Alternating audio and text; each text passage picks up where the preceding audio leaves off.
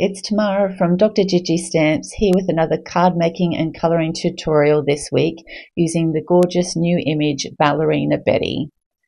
I've also decided to pair her with a sentiment from the Funny Sentiments #2 set.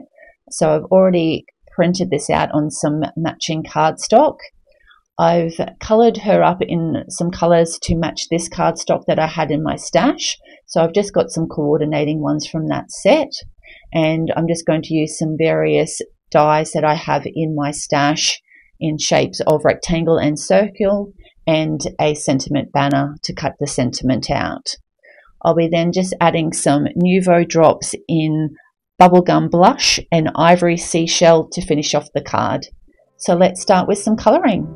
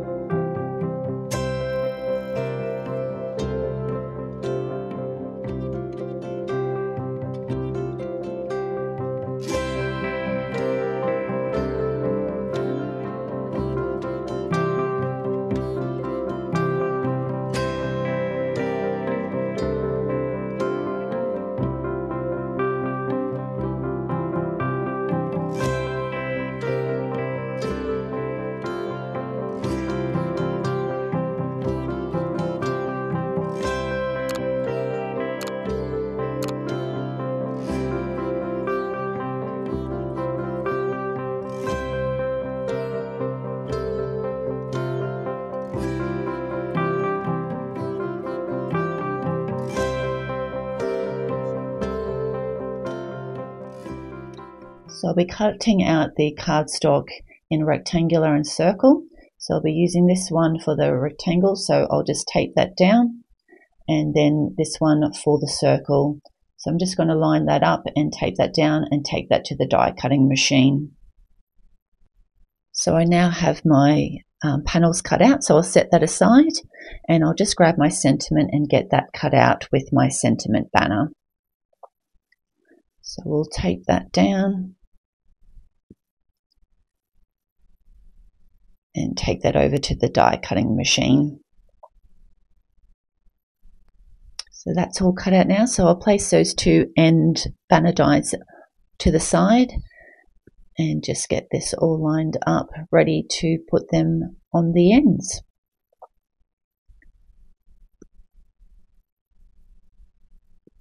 So I'll grab some liquid glue. I find that's the easiest way to get these down. And I tend to put it on the actual banner parts themselves and then stick the main panel on that. That way you can line it up to be as even as possible on both sides. So we'll just adjust that. Make sure that's stuck down well, and we'll do the same for the other side.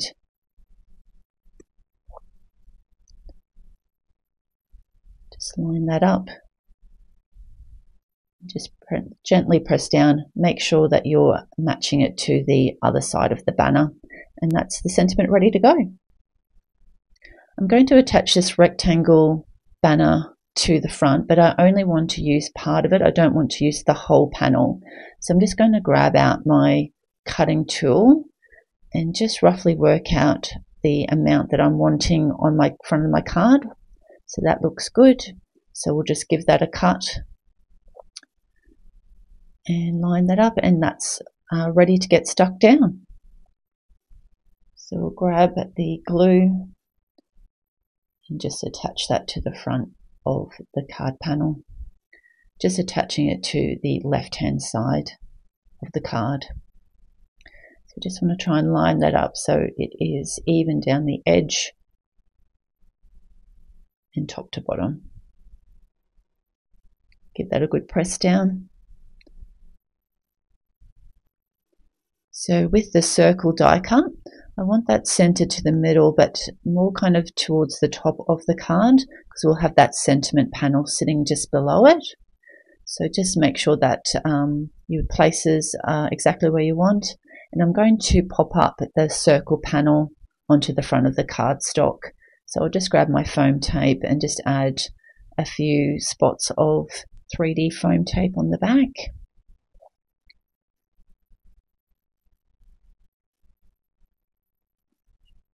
And we'll get that release paper off and get that stuck onto the front of the card.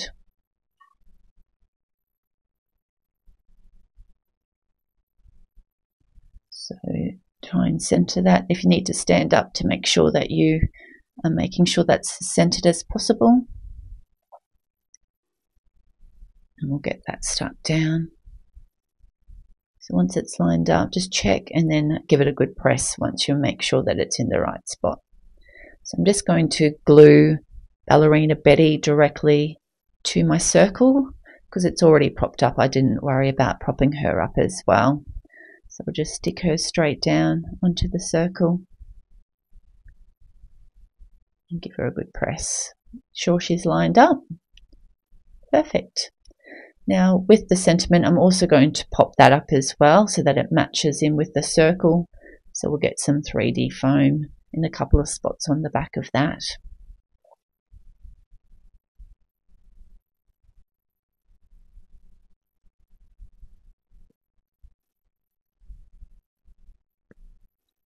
Line that up, making sure that that's even on all sides and centered in the middle. You can be like me and just wing it, or get out your ruler and just make sure that that's as centered as possible. I'm being a lazy crafter today. So that's that done. So I'm going to be using a white card base for today, and that measures 15.5 centimeters by 25 centimeters, and I'm going to score that at 12.5 centimeters. I'll just set my scoreboard aside and grab my Teflon bone folder. I like to use this to make sure it doesn't leave any marks. So I'll get that out and give it a good burnish on both sides to make sure I've got a nice crisp edge. So that's the card base ready to go, and our panel's ready to go as well. Now I thought this looked a little bit plain just with the white on the white, so I've decided to grab some matching pink cardstock to go with my sentiment strip, and I'm just going to have a very small amount of a pink border around the edge of that white cardstock. I just think that looks a lot better than just being the white on white. So I'll trim that up. So that is just slightly bigger than that front panel. So we'll glue that directly onto our pink panel. And you'll just see a very fine pink border around the edge of our front panel. So glue that down, just making sure it's even on all sides. So line that up. You can see it's just a very fine border, but it just adds a little bit of contrast there against the white cardstock of our card base. Give it a good press and we'll line that up. And I just think that just makes it pop a little bit more with that little bit of pink. So let's glue that down.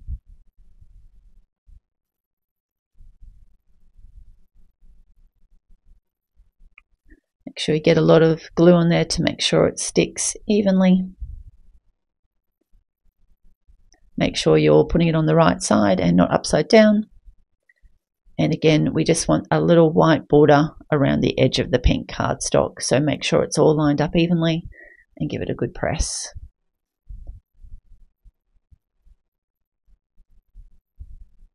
Perfect, ready to go. Now I just wanted to add some further embellishments onto my card front. So I always get a bit of a scrap paper initially to make sure that my Nuvo drops are coming out evenly. So I kind of set that aside because you don't want to smush your card into any wet Nuvo drops. I'm just going to apply a pink up the top. And I always like to just give that a little tap down just to make sure that that Nuvo drop just settles. And I'm just kind of pressing it to make sure that it pushes out a little bit more and give it another tap down. So I want to add another Nuvo drop down the bottom, but I think I'll just test out with my pearl one first. Again, just do a tester on the side and then add another drop up the top. So I did a bigger pink and a smaller pearl. And now I'm going to do a bigger pearl down here. And then I'll do a smaller pink beside it. Again, just give it that little tap to make sure that that settles. Just be careful when you're doing it. You don't want it to slip, but I just find that that actually makes it sit a little bit better on the paper. And we've got our little pink spot. Perfect, and we'll give that another quick tap. That's all done. So we'll make sure we get rid of our little sticky side bit. So this is the finished card for this week. I can't wait to see what you create with Ballerina Betty. She's such a gorgeous card, and I think she'd be perfect for any friend that likes to dance to the beat of their own drum. If you've enjoyed this video, please hit the like button and leave a comment. And if you want to see any more videos from Dr. Digi, make sure you hit the subscribe button. Bye.